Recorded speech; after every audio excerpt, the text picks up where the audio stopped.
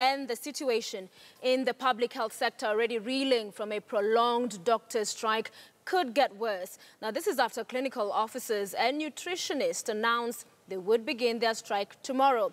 Now, they will be joined by morticians, meaning services at public morgues will also be affected.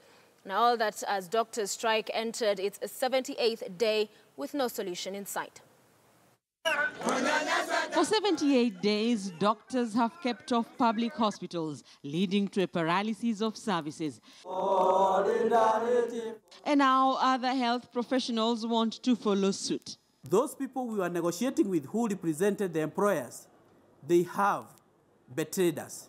The Kenya Health Professionals Society, an umbrella of 18 professional associations, among them clinical officers, nutritionists, morticians, laboratory technologists, plaster and dental technicians, are demanding a health workers' service allowance and an emergency call allowance for clinical officers.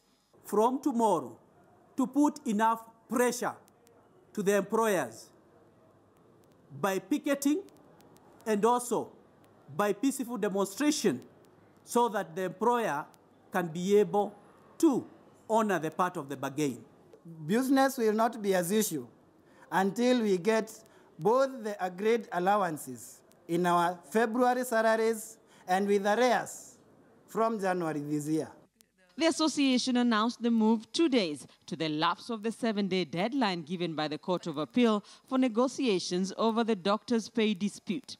Parties in the dispute are yet to agree on a formula to end the doctors' strike. The Law Society of Kenya and the Kenya National Commission on Human Rights, which were directed by the court to spearhead the mediation process, have since Friday held meetings with representatives of the Doctors' Union, the Ministry of Health, and the Council of Governors, but are not making any headway on the salaries issue. The government is sticking to its offer of a 40% pay increase, but the doctors are adamant. They are demanding the implementation of a 2013 collective bargaining agreement, which offers them a pay increase of between 150 to 180%.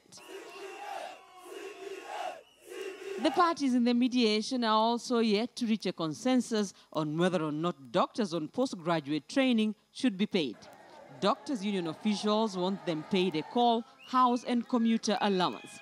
7 union officials who had been jailed for contempt of court were released by the Court of Appeal last week, pending the hearing of the case. Parties in the dispute are due back in court on Thursday. Rita Tinina, KTN News.